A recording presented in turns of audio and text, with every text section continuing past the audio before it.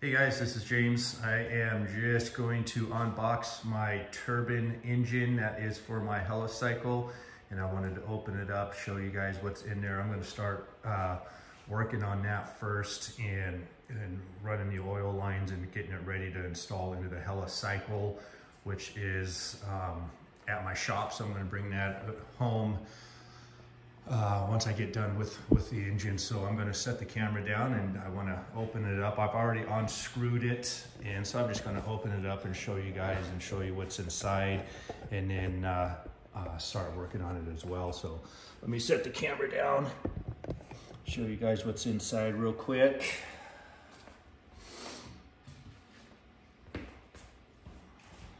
And this is how it comes from the factory. It's going to be all in wooden crates that you take apart, obviously. The airframe comes in a big, huge wooden crate as well. And this is the turbine engine. It's a Solar T62, T32 single stage turbine engine that will go into my Helicycle. And this is my second build that I'm going to do. And the first one you might have seen, which is the black and white one, and it's all the same kit. This will just be my second one. And then also, this is the second crate, and this is going to be the main transmission, and I'll unbox that later, which is super cool. Anyway, so I'll unbox that after I do the turbine engine here. And some oil lines are on there. I'm going to take those all off and redo it and get it ready to be painted as well.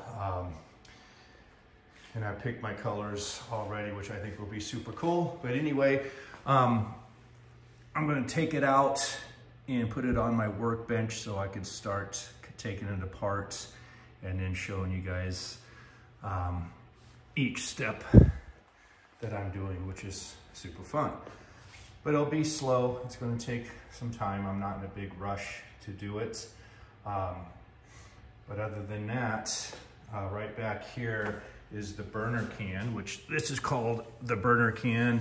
And then I have my exhaust pipe that goes in there as well. So I'm going to be taking this off.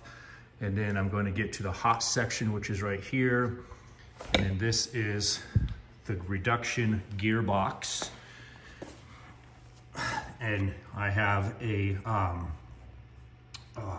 pulley that will be attached to this area, and then the other pulley that attaches to the main transmission. Anyway, like I said, I'm going to get this thing taken out of the box, and then once I get it out, I'll show you guys when I'm done. Just any questions or anything you could ask me through YouTube when I get this posted. All right, thanks guys, and I'll talk to you soon.